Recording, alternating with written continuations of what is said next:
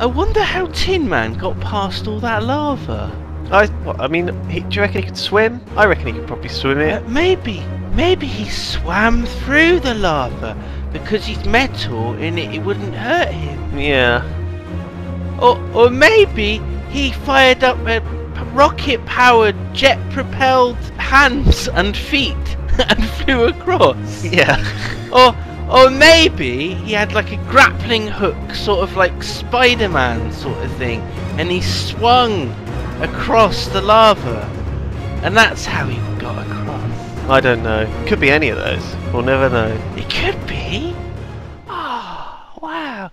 Or maybe Olivia Wilde and Katy Perry came out and they took their tops off and they started kissing each other. We don't have that emotion. Well, damn.